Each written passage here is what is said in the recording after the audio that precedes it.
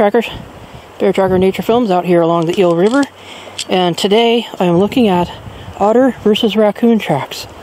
So here's a nice opportunity to look at them because they're right next to each other, side by side, and it's a good opportunity to compare them. So let's look at the otter track first. This one's a good example right here. You can see a very faint indication of a track here and here. Raccoons usually walk in a 2x2 walking gait with the tracks side by side. In this case, it's on a slope, so this gait is not forming up the way it usually does. But look at this raccoon track. So you have 5 long toes. They're connected to the palm pad. They're relatively narrow. The tips of them are not really fat or bulbous. The pad down here, it's got some difficult sunlight, but it's a fairly solid looking pad. It's not broken up into lobes. And so it's an overall kind of almost a V shape right there. Now you'll get that on the hind tracks of otters too, but sometimes you'll see that on raccoons, particularly this track right here, because it's showing more of the heel. Now you don't always see the heel. Sometimes you'll actually see the whole heel of the hind track, which is a really nice treat. But don't predict or don't count on that, because you won't always see that. So raccoon tracks right here next to otter tracks gives us a wonderful opportunity to compare. So here is an otter track, slightly larger than the raccoon. Here's the raccoon. There's the otter, a little bit wider. The toes are thicker, more bulbous at the tips. The claw marks are right in there and make the track look a little bit pointed. The toes look a little bit pointed on the otter track. This thumb right here is dropped further back in the track compared to this raccoon where they're all in kind of an arc.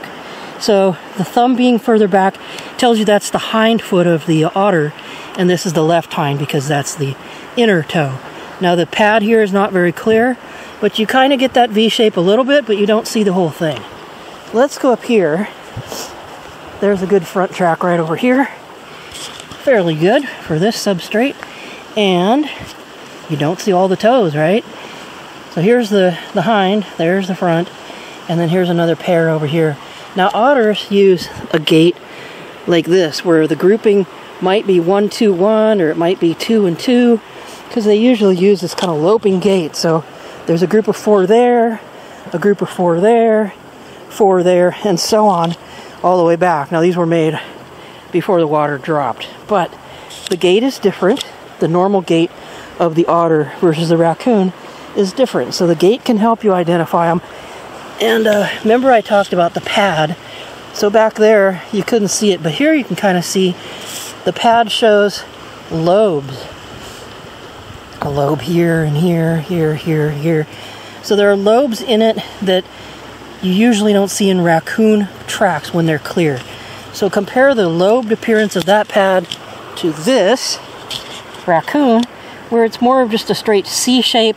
It's not very lobed. There might be little bumps in there, but not a whole lot. So side by side, here's the otter and here's the raccoon. Notice the longer toes. They're thinner. These toes are kind of chubby. They're bulbous. The tips are pointed because the claws are right there. And the raccoon has finer claws, and its foot looks a little bit more like a hand. Here's another otter for comparison. And sorry, these are sideways. We're on a slope here. So notice the very thick toes, pointed in appearance. And here is a raccoon, again, for comparison. Side note, there's a gray fox right there, too. Cool, huh? All right, so that's just a couple of differences. They share the same habitat right along the river, and their tracks are similar in size. Same number of toes, both have 5 on the front, 5 on the hind, and they both show claws, but the form of the feet is slightly different between the two species, and that can help you differentiate their tracks. There are going to be very difficult tracks that you just may not be able to confidently identify, and that's just part of tracking. It happens. So just enjoy the process, and hope you enjoyed learning a little bit about the difference between otter and raccoon tracks today.